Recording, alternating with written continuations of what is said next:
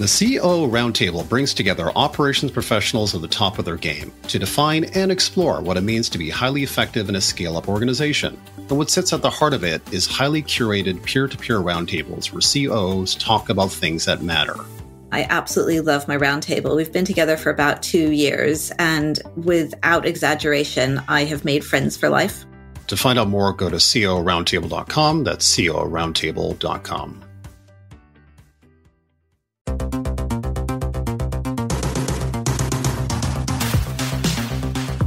Hello, everyone, and welcome to another episode of The Operations Room, a podcast for COOs. I am Brandon Mensinger, joined by my lovely co-host, Bethany Ayers. How are things going, Bethany? I'm well. It's been a tough few weeks with the other death that I may or may not have mentioned on any of the podcasts. So this time was an unexpected death of a teenager. So it has been really hard. And as being a mother, it has hit me sideways. And we're 6-7 weeks in. The funeral was last week, and it was an intense funeral, and it hasn't really given me the closure that I was expecting. But other than that, it just meant that I've just been a bit slower, not as productive as I'd like to be, trying to be really kind to myself, but I am slightly frustrated and, as awful as this sounds, a bit resentful that I have taken this death as hard as I have. On a happier note, I am going to cricket tonight. Cricket? Oh my goodness. I know nothing about cricket. Well, I kind of know things about cricket. I feel like when I watch it and people explain the rules to me, it all makes sense and is quite logical. I'm like, yeah, okay. And then 2 days later, if I were asked to explain the rules of cricket, I would just be able to say, leg before wicket, over, batsman. And I would have no idea how those things are connected to each other. So tonight's a corporate hospitality type thing, and it's called the T20. It's the start of the T20, which is, I think it was 20 overs per team. So it's over very quickly. And an over is, I think it's called an over, is the part where you bat. So you're not a cricket person, neither am I. We're talking about cricket for some reason, but in a really bad North American way. Yeah, exactly. We have no idea what we're talking about, but why are you going to cricket again? Because my ex-fiancé has invited me. Therefore, it's a must-do. It's quite fun, isn't it? We were technically an ex-fiancé. I had a ring and we had a wedding date, but we were 23. So we weren't really ever going to get married, if we're honest. It's all young kids, silly, just doing things, getting rings, setting dates. Exactly. And he's the reason why I'm in the UK. I met him when I was doing a semester abroad, finished uni in America, and then came over here to pretend to get married. We were together for a couple of years, split up because 23. And he has this adventuresome life in Iraq and Afghanistan and other parts of the world and all this travel. And now he's back in London. And that LinkedIn post that I sent when I left Peak, the infamous LinkedIn post that gave birth to this podcast, also prompted him to get back in touch and just say, oh, you look like an interesting person now. So I was thinking of something as well. The guests that we have on for this episode, Tony Olvet in particular, I worked at IDC back in 2010, and I was line managed by Tony. And I was only there for a short time, probably about 1.25 years. But I feel like that short year period, I did good work for Tony and for IDC in a very short time frame. But it was also very much like it's not a sliding door moment, but I guess just like a year period, 1.5 for my life where things had shifted quite dramatically. And talking to Tony on the podcast, it kind of brought back some of the memories as to that time and what had happened at that point in my life. And I think during our life lessons episode, I kind of touched on some of the stuff. When I had left London at that time, I had broken up with my girlfriend, or she had broken up with me, I suppose. I had left my job. I was unemployed looking for new work, and I was not finding new work, which was very frustrating. And I was overweight. I was eating scones. And when you're sitting there, not working, broken up, brokenhearted, moving house, and you're not in great shape, basically, it all kind of culminated together. And I was like, fuck this. I'm heading back to Canada. I'm done with all of this. And at that point, I was 36 years old. I had done probably a full 6 or 7 years of climbing the corporate ladder within one particular company. And I had jumped off that train, and I was in the space of trying to figure out what I wanted to do next. And it wasn't quite clear to me. So all this was swirling in my head a little bit. I was moving back to Toronto, and when IDC came up as a job opportunity, it felt like at the time that it was a step backward in my career, because at that point I'd been a senior director at Nuance, which was a large corporate company, and was managing large teams and multi-million-dollar customers and so on, and took this kind of step back role as a mobile analyst working for IDC and Tony back in Toronto. In retrospect, I think it was probably the best possible decision I could have made. And, I just needed to get my shit together. And that year and a half that I spent there with Tony, it allowed me the time and space to sort through all that and to put myself into the next phase of my life, if you want to call it that, which has now led to all of this now, which is, kind of a lot of cool scale-up companies and a career that's been fantastic for me. So to the previous podcast, I was listening to you, Bethany, talk about your lament, I guess, in some ways of like, you don't feel neither more happy nor less happy. You make more money, but you spend more money. And the questions are different at this stage in your life. I feel like there's like the next phase ahead of me now. Maybe it's like a 50-year-old thing. I've turned 50 and I'm thinking about my 50s as a decade, recognizing that I'm on the downside of my life, basically. Yay. Right? I start with death and you end with death. This is like the uplifting preamble. Thank you for sharing your life experiences of the IDC or what IDC means to you. But you should also possibly mention that you were in the report that we're talking to them about. Yes. I had the good fortune of Tony contacting me a couple of months ago. He had been forewarning me for quite some time that at some point he'd be writing a report around COOs, around tech CEOs, and then at some point he would reach out to me. So I think in their C-suite research that they do, he felt like I was a good spot-specific person to talk more about the scale-up experience to kind of round out their set of profiles in their research report. And what jewels of wisdom did you share with them? He had asked me about a couple of things of interest, I guess. Like one is this question of what are the new priorities for CEOs and how is that evolving over the next 5 years? So they're trying to get this future orientation of what the CEO space is going to look like a little bit and if there's any fundamental changes. And to your point in the report, as it came out, there's really not a lot of change per se. But the one thing that I did tell him was like, look, I think, and this gets back to what we talked about earlier around storytelling, I think there's a real requirement or a skill, as I characterized it to him, around evangelism, which is, as a COO, you need to be in a position where outside of the CEO, you are in the second best position to really evangelize for the business in whatever capacity that is required. And it's almost like that storytelling part 2 skill set of not being the founder, the passionate founder, being able to articulate that in wild and wonderful ways, but from a CEO perspective, to be able to create a narrative and execute it in whatever form that's required. Whether, again, you're kind of like doing a new round of investment for the company, you're being called upon to kind of be that bedrock person to really add credibility to the pitch or to the new investors or new recruits coming to the business, where they want to hear not from the founder in terms of the passion around the business, but around how does this business operate? Can I work within this business? And when you think about, some of the questions that candidates now want answers to and having a deeper dive into things that are important to them, they need to have good answers for that. And I think the operations person, given the fact that you're holistic across the business, you can give them well-formulated answers that are a good representation or proxy for the entire business in this case. And that they're going to have a job if they join a startup in a year's time. Well, that's always a question, isn't it? I think in this respect, the CEO is the perfect person to answer this. I think if you can do that in a credible, well-articulated way to give that foundation or stability to that person, having that conversation, I think that's where that kind of comes in, because I know that some of the founders, when they give that talk track, sometimes people walk away from that feeling more nervous, not less nervous.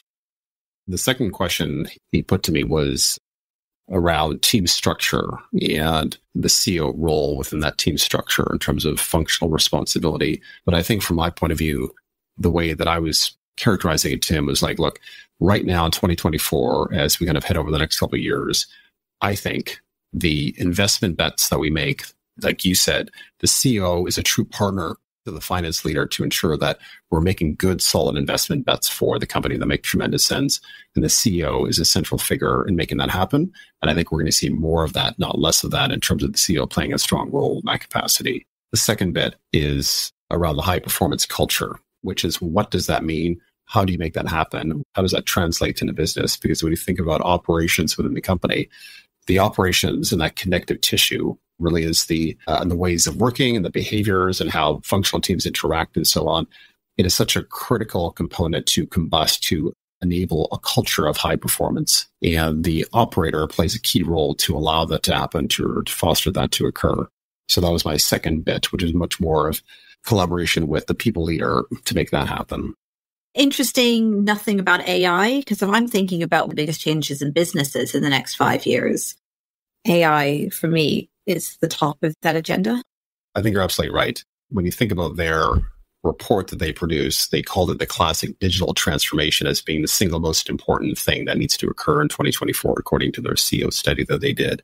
Also, I think it's interesting, the digital transformation, I think, since digital transformation was created, has been at the top of priority lists, but it's not always been that interesting. The PC was a huge digital transformation. Then the internet was big. Unless you were a mobile business, mobile wasn't huge, really, in terms of changing the way people work. I think, I guess I'm looking at it from a tech lens. If you have a bunch of mobile engineers, it probably was pretty big. And then it's just been on the agenda, data, but it hasn't been fundamentally transformation. People just call it that. There's like an unending number of transformation projects. Whereas now with AI, it's actual transformation and it's life or death again. And it's the same as the internet.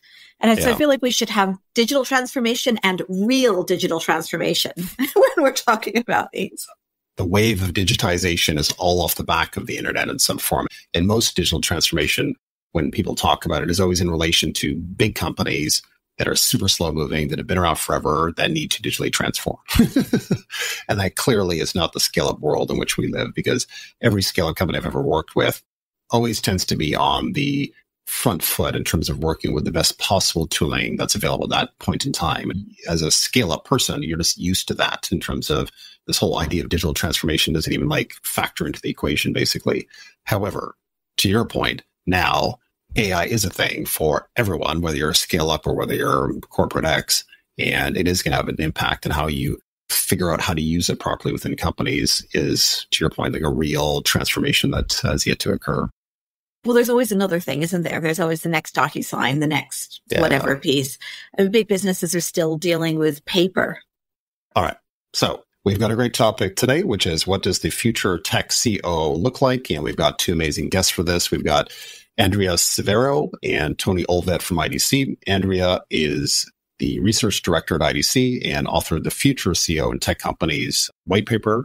And Tony is the group vice president and world C-suite and digital business research manager.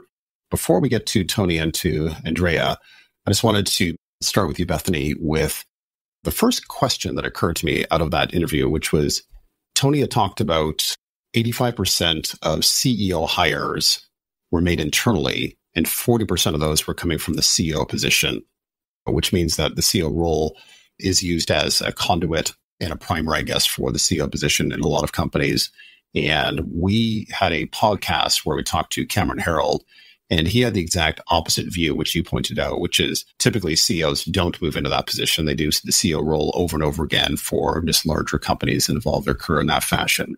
And it got me thinking, what gap needs to be filled with people at our level where there is an aspiration for a CEO position, and that thing that's out there that skill-wise we need to have to be able to make that jump and to make it successfully into being a CEO. Interestingly, I was tagged on a post on LinkedIn today that was about how Steve Jobs was only successful his second time at Apple because he had Tim Cook.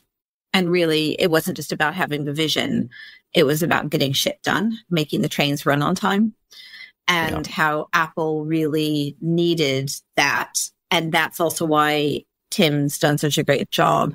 But then in the comments, there were people referencing Tim Cook doesn't have a visionary bone in his body. He cares about efficiency, about getting stuff done, about profitability, which has meant that Apple has done tremendously well over the past 10 years or more, but has nothing of interest. We're surprised by AI. The iPhone is the same iPhone with just better battery life for 15 years now. And there's no innovation left. And so I guess just because I had that article the other day, and you think about particularly founder CEOs are often being the visionary impetus and all about innovation, COOs don't tend to be that. And so maybe it's more just what does a business need at a certain time rather than a skill that you always need. I think that's actually a great point because I think you're exactly right. I think there's an entrepreneurial person, which I know I'm definitely not. It's a bit of like, what does a business need at a particular point in time? And I suspect in the Tony Olvet kind of numbers that he was laying out there, these are probably much larger organizations that are much more about stabilization, incremental growth, as opposed to entrepreneurial scale-ups in this case. And I suspect also have much more of a real operational logistical component to them, kind of like the Tim Cook situation where there's just like a legitimate kind of like a physical good operational side of the business that's quite significant. The couple of things that I was thinking about was the storytelling capacity, which is that ability to be in a position where whether it's the vision, the mission, the purpose, the strategy, why we're here, why it's tremendously exciting, or taking that same storytelling capability and being able to sell people on it, which is, new recruits, investors, strategic customers, or the initial batch of customers that you need to win as a founder-led business or something like that, translating storytelling into selling capacity and selling capability.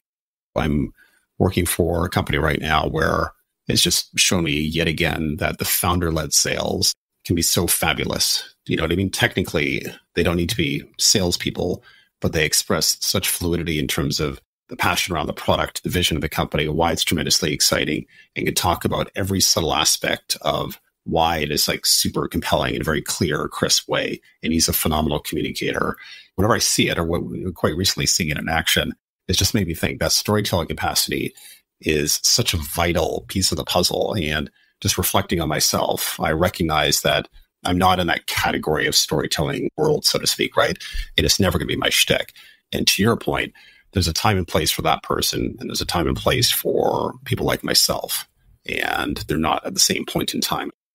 I also think that storytelling is an essential skill for senior leaders and senior execs, regardless. And it might not be that it's a vision story, but there have to be some story because you have to get people wanting to do stuff for you and understand why they're doing those things. Even if it's maybe not the most fascinating story, knowing that you start with the punchline, you start at the big picture, frame it for everybody, and then move down into the rest of the argument, I think is still, maybe it's not like a story, but we could call it a narrative, which are synonyms of each other, but they do have different emotional feeling. There's almost like the founder-led thing where there's an irrational passion that makes it compelling. It comes from an irrational space that doesn't live within me. And to your point, being able to create a standard narrative with a standard talk track, with a standard kind of like engagement, I feel comfortable or happy doing that kind of thing. And then I reflect on somebody like you where I feel like you're in a different space as well. Have you reflected on yourself, I guess, in terms of storytelling capacity? Haven't necessarily reflected on it, but it's good to make me now and also good in preparation for the upcoming episode.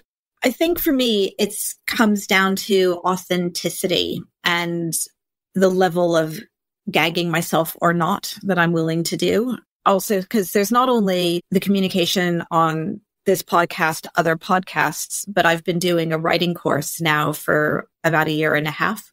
And most of that writing is writing I'm unwilling to share with the world yet. And that has been a massive discovery of my voice and being brave to say what I want to say. And what I've discovered in those classes is it's not just the discovery of my voice, but everybody's voice, is it's really interesting to hear people speak from authenticity. And I suspect that that is what makes me an interesting person to listen to rather than a great passion. And I'm willing to say the things that other people are thinking but aren't brave enough to say. It just makes you feel a little bit less alone. I'm a verbal communicator and makes the world more real to me when I say it out loud. But I was really afraid for a long time. and I've just become braver over the years, care less about what I might get back and the consequences of what I say, and care more about the connection that I make with other people. Sometimes I overshare and I get in trouble, but for the most part, it's okay. But there definitely is an impact, I think, on senior executives where there's a space that people can't enter or they're afraid to enter. Yeah. And there's a lot of polarization. And there's a lot of people looking for you to misspeak. The second thing I wanted to ask you was, in the conversation that we had with Tony and Andrea, they talked about two new responsibilities for tech CEOs in 2024. One was sustainability and ESG metrics and compliance and et cetera. And they also talked about the second one being unlocking skills in a much more fundamental way and partnering with the people person to make that happen. I'm just wondering on the unlocking skills part as a new responsibility, what's your take on that? Because it feels like in the scale up space, that's always been somewhat front and center, I think, for CEOs, to be honest, and not really, I wouldn't characterize it as a new responsibility that's kind of fresh out of the box. I was struggling to see that there was anything particularly new in general in the report. I agree with you that unlocking skills in CEOs or COOs is a fundamental part of the job. I guess it points out more to the problem of what is the role of a COO? Is it a back office COO who has finance and people reporting into them? And so by default, working with the people team is important. Increasingly, you have chief people officers. They don't report to the COO, but the COO is still responsible for aligning everyone and creating that operational strategy piece. And chief people officers don't tend to think that way, that you still have somebody who's actually thinking about the people strategy. But yeah, whether it's new for 2024, I question. The SaaS world that we live in really is, in one way, tackling spreadsheets, I would say. Anything that's done manually in a spreadsheet at scale is always problematic. So there's many SaaS companies that have popped up over time that really solve that fundamental problem in a particular sphere. So one that was quite interesting to me last year was this career progression framework SaaS software piece. And career progression frameworks as an actual kind of SaaS software is now we're starting to see it pop up within the HRISs as an add-on module, which makes entirely good sense. The fact that it hasn't been there previously is mind-boggling to me. But what I do know is that in the past 7 years, having done this many, many times, what we've always ended up doing is creating spreadsheets around the levels, the individual contributor track, the management track, and the values and the competencies, et cetera, et cetera. And these spreadsheets that we end up building are enormous in size. They feel like very heavyweight in a lot of ways, I guess. And there's no way around it other than building a proper SaaS tool that can make this easy and simplified and clear, I suppose. So I'm just curious your experience dealing with these frameworks and what your thought is, I guess, with the SaaS module add-ons that are now starting to pop up. It's so difficult to find that line between art and science. It's such a cliche in business in general, but there's certain elements that, particularly I think when they land in the COO remit, can be over-engineered because COOs might possibly have a tendency to over-engineer. I don't know. We like nice logical things, and you can engineer the humanity out of stuff and actually engineer it to the point that you lose efficiency because it's perfectly architected. It's something that COOs should be aware of and notice in themselves a tendency to over-engineer. And certainly something that I do is take a step back and am I doing too much? Yeah. Am I expecting too much? Especially in scaled companies, because you're not trying to solve the world's problems. What you're trying to do is put a framework in place that is suitable and enough there to make it work. All right. So why don't we move on to our conversation with Tony and Andrea.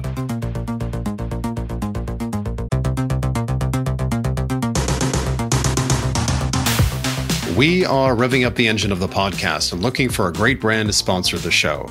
We have over 7,000 listeners now across COOs, CEOs, founders, and operational professionals who are decision makers for all kinds of technology, including HR, planning, strategy, legal, and other tools. It's Beth here. I just wanted to thank you for listening to the podcast, and we'd love to keep it going, but we're going to need to get some sponsors in order to do that. So if you work at a company that could benefit from speaking to listeners like you or know of a company that might benefit, please send them our way.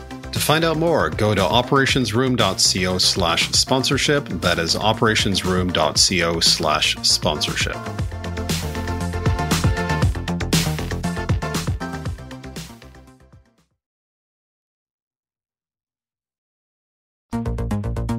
Speaking more broadly, what are the priorities for COOs in 2024 that you found from your research? Yeah, so we do an annual CEO and C-suite survey. And in the C-suite survey, we break it down by roles. And when we look at what COOs told us, the top business objective for this year is supporting the digital transformation of the organization. I take a pause and think about that and also consider, well, is that not also the CIO role or objective?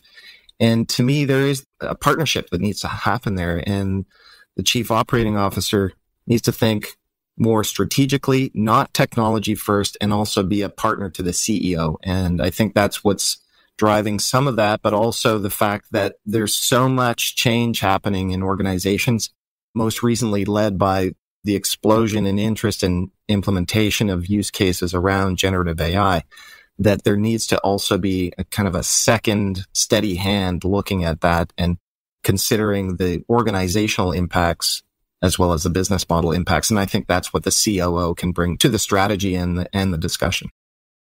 The reality is that what Tony was describing is the fact that the product and the digital element, or the business and digital, they are not separated anymore. And that's the reality. No, that's the new thing. They are the same thing, which means the women looking behind the digital or the business, they need to be connected more and more, and they need to work together. So that's also what we are anticipating, spoiling what, and this is one of the points also with Brandon, we were discussing on how COO need to be more and more connected with the rest of the C-suite and the other kind of CXO persona.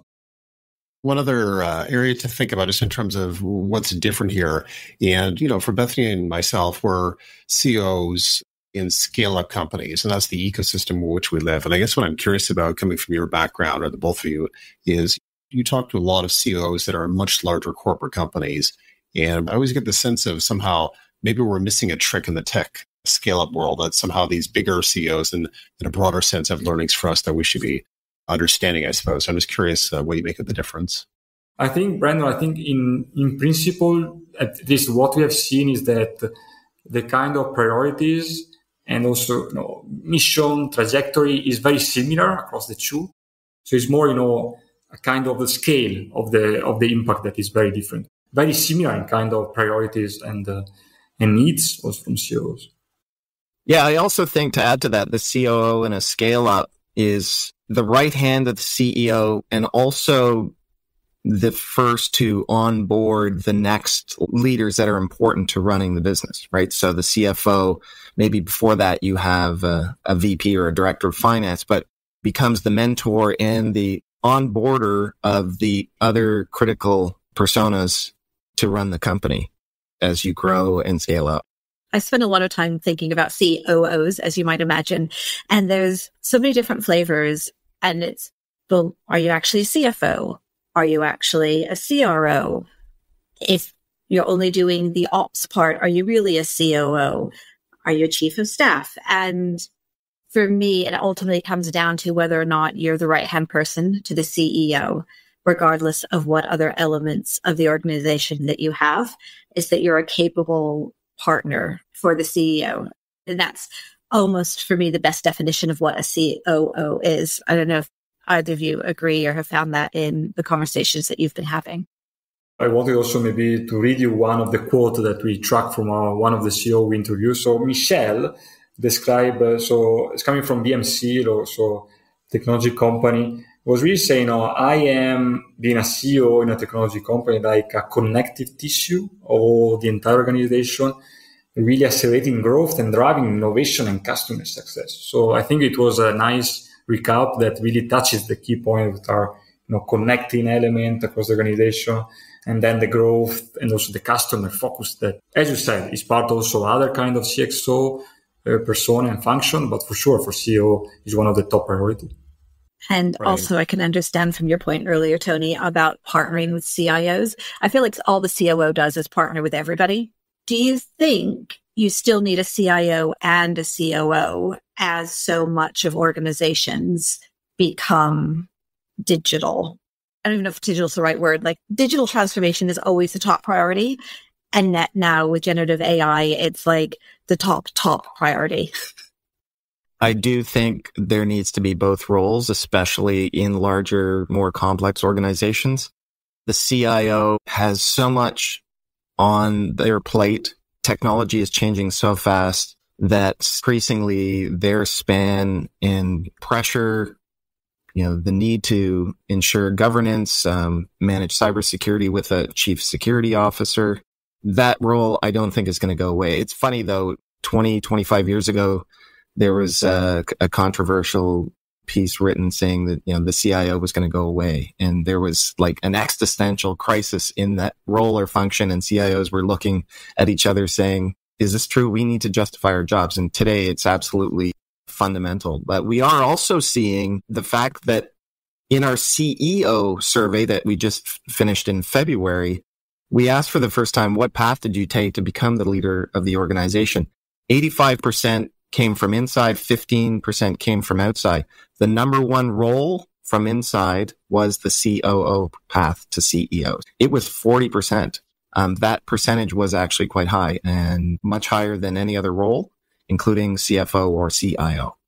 My follow-on question is, have they been successful CEOs? Or, how long have they been in tenure? Did you look at that? We did not look at that. So it's something we should dig into. But, I've seen it anecdotally, or even IDC's president, his prior role was COO for a short period of time. So it was like a stepping stone. And we've seen that in other organizations. Andrea, I don't know if you've looked at the success rate. I think we try at least to really draw a kind of horizon evolution of the future CEO, like we had in the title of our report. Traditionally, we come from a scenario where COOs are really considered like the kind of operation, as you said, kind of protector. So the focus is really on granting all the procurement, a seamless flow, and even all the kind of supplier ecosystem resiliency. That's the kind of standard kind of COO. In that case, key KPIs for such a COO is really about value chain reliability, value chain cycle time. But then as we evolve in this COO maturity in the future, and the kind of next horizon really, first of all, to become an enabler of what? Enabler of different units in the organization exchange and connection. So that's kind of orchestrator we were referring to. Really also an enabler of workforce skills, talent, capability evolution. So that's the kind of second horizon. But then the ultimate, I think, horizon for a CEO is what we call this kind of digital business disruptor, which is really, a CEO that fully master this, disruptor and enabler role. But on top of that, is also able to work more and more on digital business models, digital revenue generation, also linking to all the ESG topic that we see more and more top of CEO of the future agenda. And finally, also, that kind of orchestrator element that we were referring to internally, also externally. So being more and more a kind of partner, connector. When we say partner is on the supply chain side, but also on the delivery, on the selling approach, but also, connecting more and more with the customer kind of ecosystem, which is another key element. So different stages. But I think the CEO that is able to master all of these elements, I think is a very good candidate to become a CEO in the future. Out of that spectrum that you just described there in terms of those functional responsibilities for a CEO, which one is the hottest one this year in terms of it really has come forward as like a clear new function responsibility for the CEO in 2024? And I guess the tail end of that same question is really how they're being held to account on that particular new area, as it were. Sometimes, when we talk about this persona kind of story, we are very focused on the fact, okay, this is CFO, this is COO. But we need to realize that many topics like ESG, for example, like customer success, they're really the final result of the connection, different kind of units and role working together. Top of mind issues that is facing CEOs that I think COOs can help with this year is the notion of responsible AI, especially in a tech company. And so, the vast majority of CEOs told us in the survey that it's either a top priority for themselves or the organization as a whole. Not a big surprise. And we're going back to the CIO, COO debate again, not debate, but clarification of roles and responsibilities. Do you know what the purchasing committees are looking like? who holds the budget. So I give you two, maybe, first of all, starting point here. So first of all, we live in a world now where actually, if you look, we have our IDC line of business spending guide, where actually we look at the overall digital IT spending and we look who are the persona behind that, who put the money on the table, no? So I can tell you now, we are really living a scenario where it's a 50-50 scenario. I think last year has been the first year where business persona, so when I say business persona, I say all those kind of persona outside the IT department, so not CIO, not CISO, not CTO, Chief Digital Officer, all the business persona. Last year was the first year where these persona altogether overcome the IT department persona in terms of digital spending, budget control.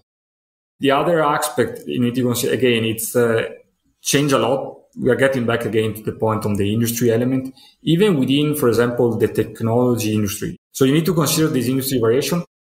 Going back to the industry lens, the COO is going to be an important part of the buying committee or buying center for, if we go back to manufacturing, some of the supply chain and operational technology.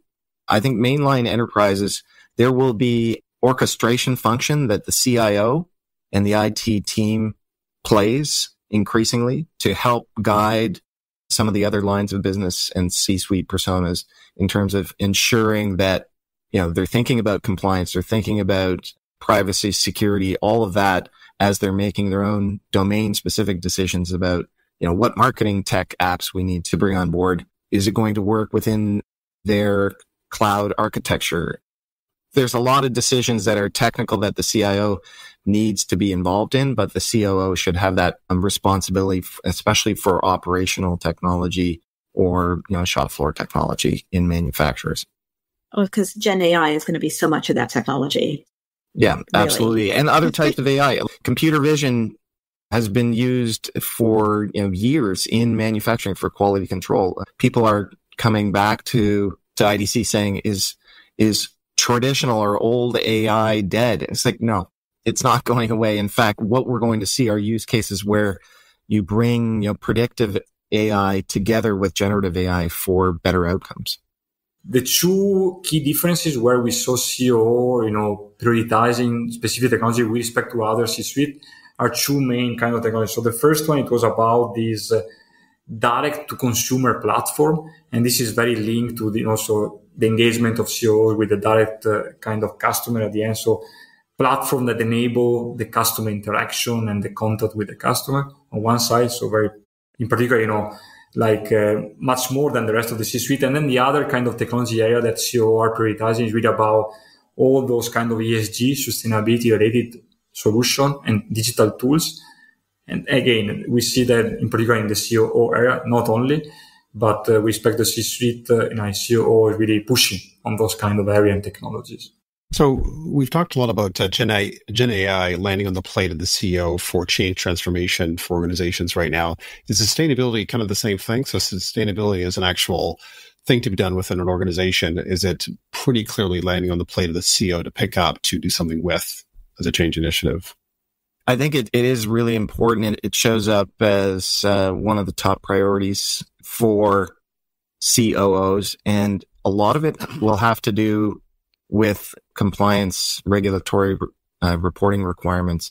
Some of those already in place in Europe since 2023. The SEC now is mandating new reporting requirements as of March 2023. That's when it was announced. So there is going to be that internal audit process, if you will, and understanding not only just climate, but other ESG concerns and thinking about even how employees or how the infrastructure that you're using is going to impact the environment. And it's becoming even more important, again, not to make everything about Gen AI, but the power consumption and resource requirements of Gen AI is an order of magnitude higher than for, say, a traditional search.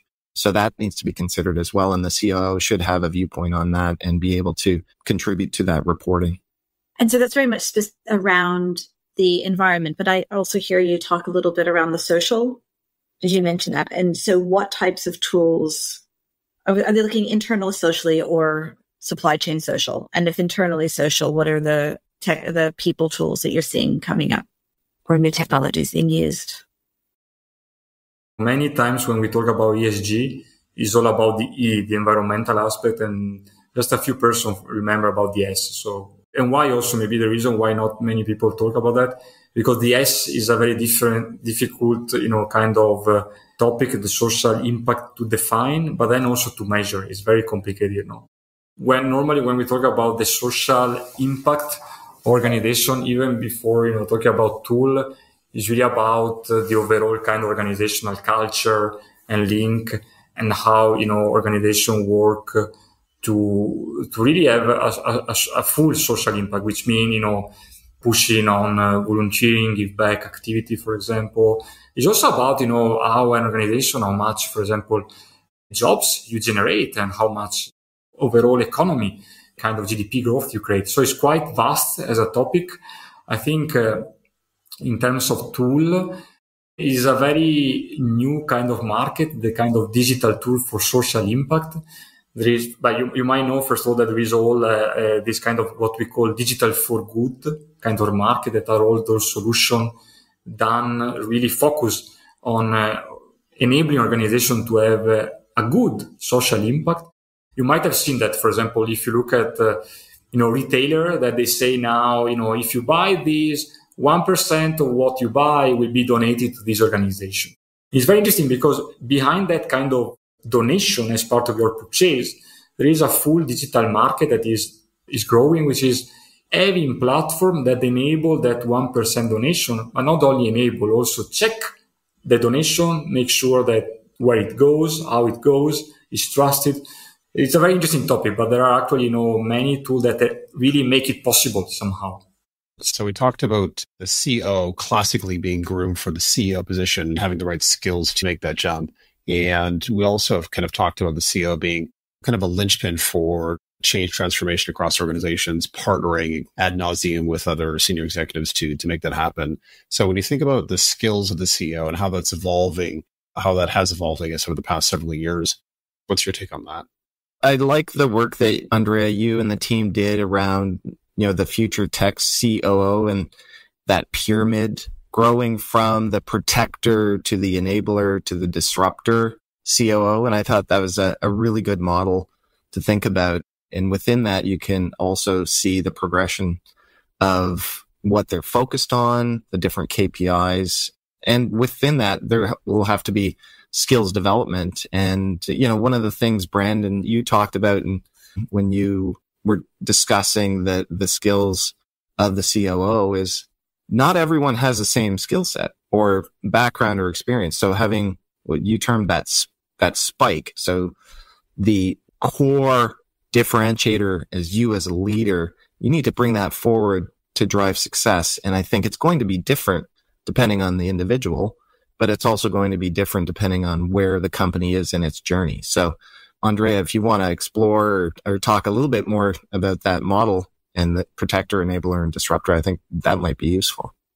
We're, protector, really focus more on all the resiliency of the organization, avoiding supply chain shocks somehow, and then moving to that enabler that is really focusing on, exchange across unit, also work for evolution. And finally, the kind of disruptor where really, again, the key word for a disruptor CEO is really that kind of digital business disruption, which means creating new revenue model, new revenue stream, but also linking that to ESG kind of impact.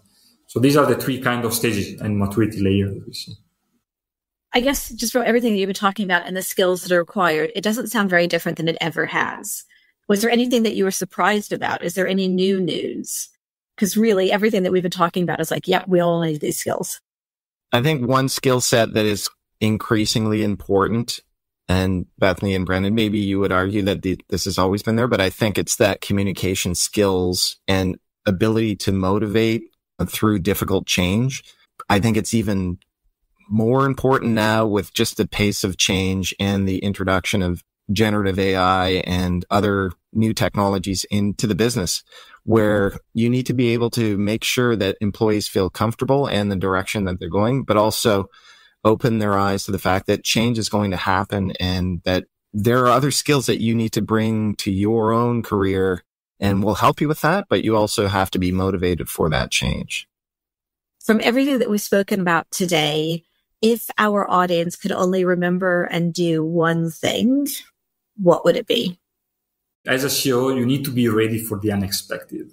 Dedicate 70% of your time to all your expected traditional tasks, but then make sure you block 30%. So it was very scientific and mathematical. 30% of your time for all the unexpected and more difficult kind of events that can be on your table. But I think that the mentality and agility to be ready for, things that you cannot always control or that maybe are a bit unexpected is something that I think CEO in particular, but also we all can leverage and benefit from. Interesting that learning, researching, getting better at the craft there's no space for that, or is that wonder if that's 70%? I think that should be part of the 70%. Yeah, I agree. Just like BAU plus firefighting. It just kind of remind me of the Google thing. So instead of spending 30% of your time innovating, you're spending 5% of your time firefighting. So it sounds very operations focused, which makes sense. And Tony, what would you like to share?